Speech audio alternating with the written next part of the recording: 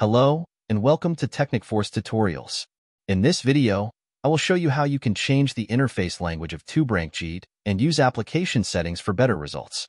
To change the interface language, just go to the sidebar on the left side and click on the language option here. As you can see, the Tuberank Jeet supports 3 different languages: English, German, and Spanish. Let's say if you want to change the interface to the German language, just click on the German option and then press the Save button. Now you will be prompted to restart the application. Actually, Tuberank Jeet is required to restart the application to apply the language changes all over the app. So, if you want to change the language, just press Yes. Now the app has been successfully restarted, and you can see that the interface language has been changed to German now. Now I will show you the application settings of Tuberank Jeet. I have changed the language to English again, so that more people can understand the tutorial. Here in Account Settings, you can add your YouTube, Vimeo, and Dailymotion accounts.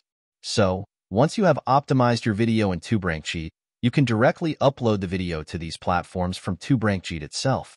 You don't need to open the specific platform to upload the video. You can see our optimization video tutorial to see the whole upload process. We have explained the video upload process in that tutorial. Let me show you just by adding my Dailymotion account. I will click on this Add button. Here, it will show you 3 options. If you select YouTube, then it will redirect you to the YouTube authentication page. You can easily sign in here. You can also select Vimeo as well. So, I will add my Dailymotion account. I need to give my app ID, app secret, email ID, and password here. You can get it by just following this link. Let me just quickly add my details here. Now, after providing the details, click the Add button, and I have successfully added my Dailymotion account. Now in Application Settings, we have 2 sections.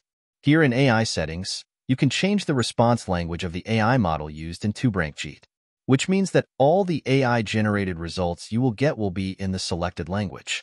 Now we have proxy settings here. You can even use your own proxy address in Tuberank Jeet for more privacy and security. We support this proxy format. So, make sure you enter your proxy address and password in this format.